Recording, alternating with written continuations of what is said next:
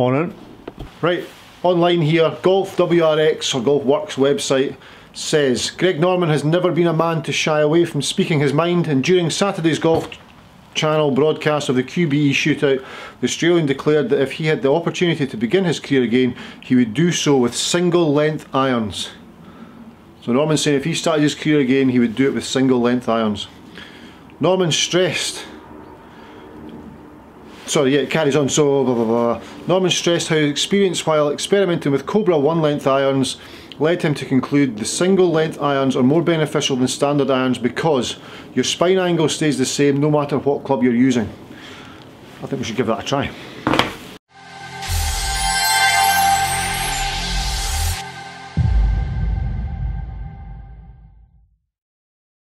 So I have a set here of Cobra King forged one length. You can see all one length, look at that. We're going to give them a go. Let's get the jacket off and let's get fired at this. We'll put flight scope on and get some data and see how it goes.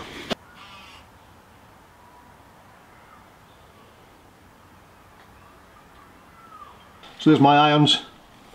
As you can see, going up there, boom, they go up in 1/2 inch increments. Cobra 1 forged, see the lofts all change obviously. Up the shafts, one length. So we're going to hit these irons, let's see what happens with them. Greg Norman thinks it's a great idea. I fully agree, it's a great idea. A couple of issues as well that we need to look at, but certainly I love the sort of concept behind it all. We've got flight scope on the go. We're going to grab some numbers that's going to highlight my concerns. But overall, before we even start this, love the concept. So these irons are all 7-iron length, 7-iron lie angle. So they're all exactly the same. So your 4-iron right through to wedge, all 7-iron length, all 7-iron lie angle. Sounds good to me. Let's try one.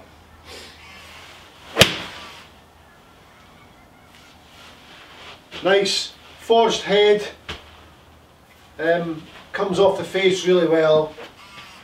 It's just a great set of irons. We've got flight scope on as I mentioned, and we're going to use that to grab a little bit of data. Nothing too intense though, because this is not really my thing, but just to see how these work for me, if they work for me. So 7-iron. Thin.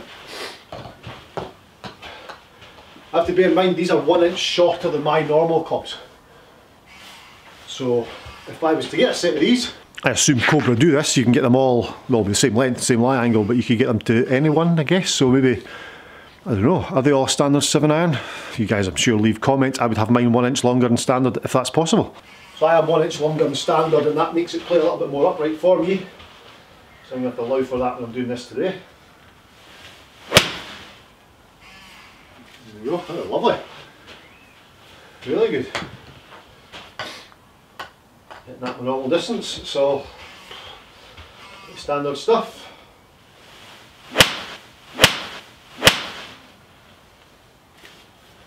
Seven iron, fade ball on them. Good, right, let's try wedge. So the idea, actually let's not try wedge, let's talk about them first. So Greg Norman says it's the same spine angle for every shot. I get that, because the lie angle's not changing at all. So, address position, because every club's exactly the same, I'll take my wedge as well. Same lie angle for them both, normally a wedge is up here. Wedge 987654, that's normally how it works, as we all know. But same lie angle.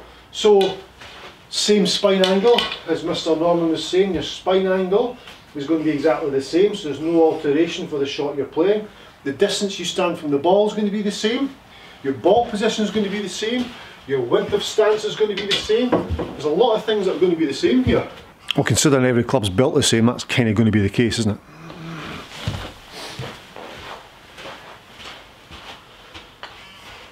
So I'll take wedge, 4-iron, 9-8, 7-iron.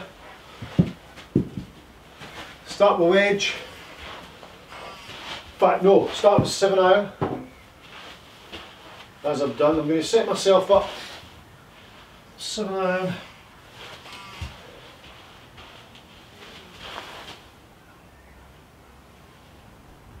Hold on. 7-iron. There we go. Set up, ball position, everything for 7-iron, all good.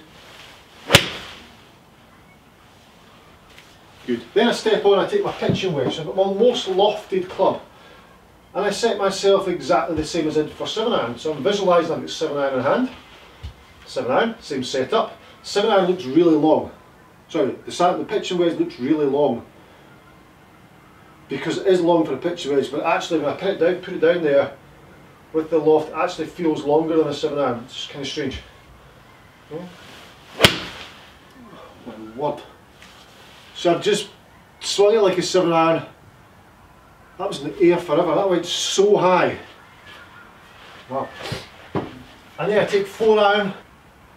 4-iron goes in exactly the same position as 7-iron, which this actually feels shorter than the 7-iron. And wedge felt longer than 7-iron, but they're all exactly the same.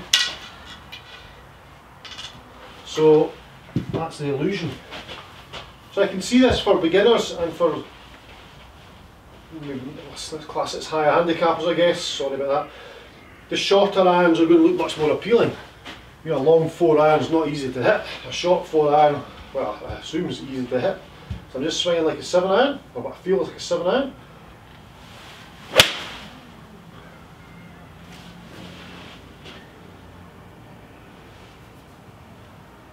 It's super low, so low. I mean, it's up there. I'm getting another one. Don't get me wrong, it's totally up there with my 4-iron distance like before. So low. It's really strange.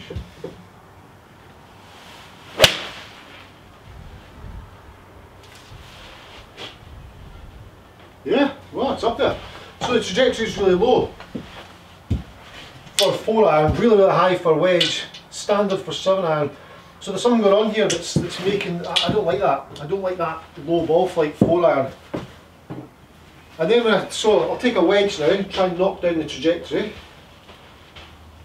without gripping down, because that would defeat the purpose. If I can try and manipulate loft through impact, maybe by more forward shaft lean or kind of getting out of the way of it, ball position change, try and keep this down.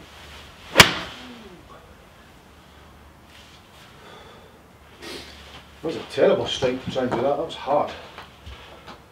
That was quite hard. Try again. See, I can't keep that down. It's just the same, pretty much the same shot as before. So hard to keep down.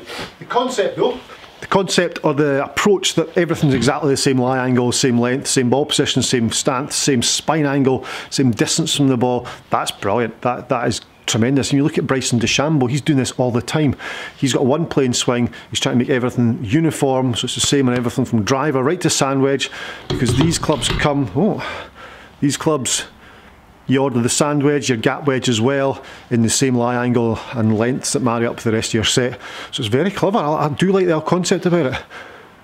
Ball flight, freaks me right out. I'm not used to seeing the ball fly as high and as low as that on both extremes or ends of the spectrum, if you like. So I mean, a wedge flying that high, I grew up playing links golf. I'm not sure I could control that. That was a terrible swing.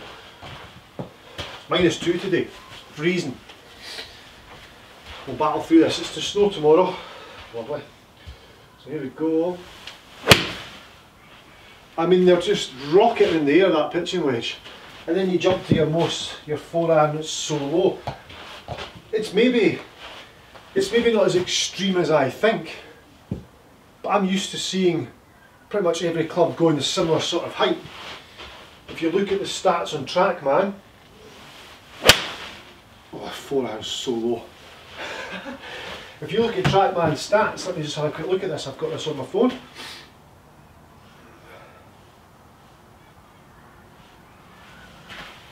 I'll put it up on the screen, it's not actually on my phone, but TrackMan stats between your wedge and your driver, there's only the 4 or 5 yards in difference, whereas here there's an awful lot. So let's put it on flight scope and let's try it out. Right, so flight scope's on. I'm a bit of a mess here today, I've just been doing some custom fitting. So flight scope's on, let's hit wedge, let's see how high this goes.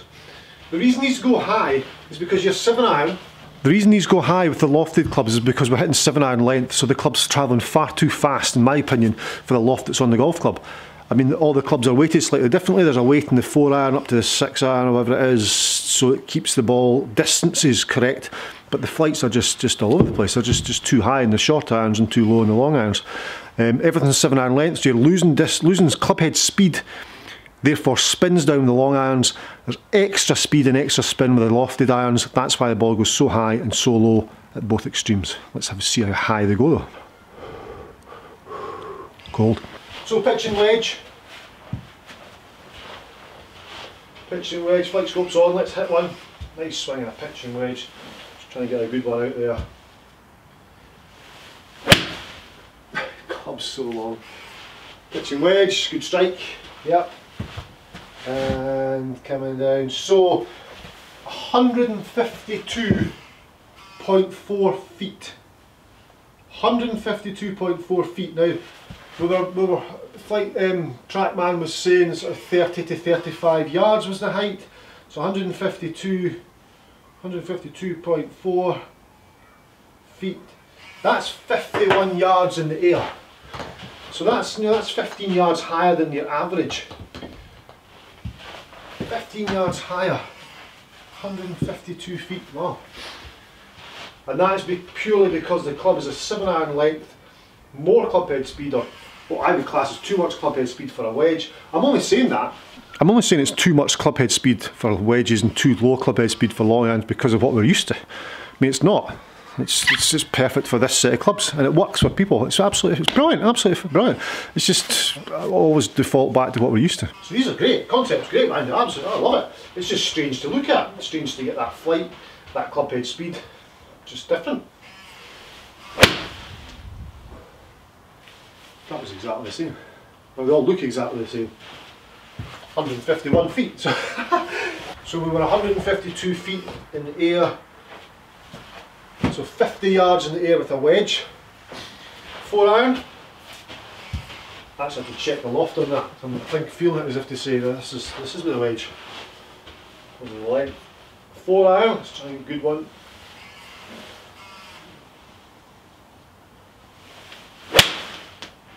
Oh, that's good. So low.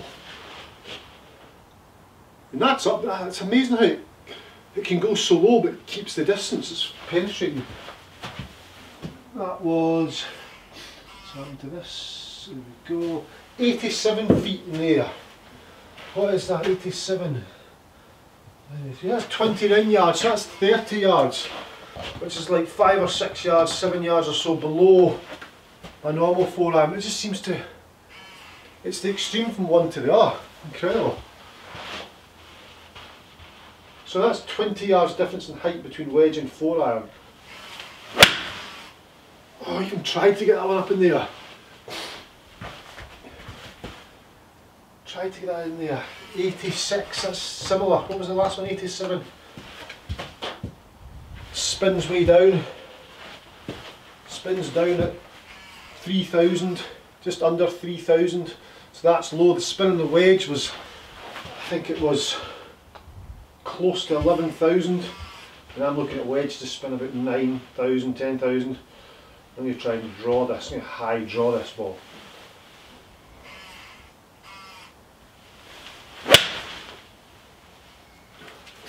That is a bit higher. But I had to work that. I had to work that higher. That's 99. 33 yards in the air. So I've gained about 10 feet. So it's not a huge amount, so I had to work really hard at that. The idea behind these is we swing the same every time. I shouldn't have to work at that. I shouldn't have to be trying to hit high and low. I'm lost. So going back, so reviewing it all, I think it's brilliant. I think it's really, really good. I love the concept. Especially, I mean, for beginners, it must make the game so much easier. Your ball's positioned there, you stand that far away from it, your feet are that far apart. There's a whole set of clubs, just go and play golf. Rather than go, okay, so you've got wedge 9, 8, 7, 6, 5, 4, ball position moves kind of ½ an inch with each one, they get ½ an inch longer in length, the lie angle changes by X degrees in each one, therefore your spine angle has to move each, your width the stance has to move, the distance from the ball has to move. Why was it so complicated in the first place? The idea behind this is great. Bryson. So guys, there we go, that's just my take on the one length irons. Love them, think they're absolutely brilliant. Just the flights are strange to look at because of that club head speed produced from different lengths of the shaft, or similar, same length of the shaft, but on the different irons, the different ends of each spectrum, if you like, from 4-iron down to wedge. I find that very, very strange to look at. Doesn't mean it's wrong, it's brilliant for beginners and people new to the game. Anyone, it's just really easy just to make everything exactly the same, and I love the concept, really, really like it. More manufacturers might bring this out, I'm not sure. I mean, it's been out for years, I mean, it's been out for decades, but never really took off. Bryson DeChambeau's out there winning, what did he win, 4 times this year, or last season on tour, 2018. That's a career for some people. He's proven he just swing it exactly the same every time, it's great. He's used to that ball flight, he can play that. Brilliant. Guys, if it helps the game, absolutely, go for it, give it a go. If you've subscribed to the channel already, thank you very much. If you've not, there's a little button just below me, hit that. Also the little bell icon, if you click that, you'll get all my instant notifications of my videos, and also the little thumbs up button. That helps it share around YouTube. That's always a nice little button to hit.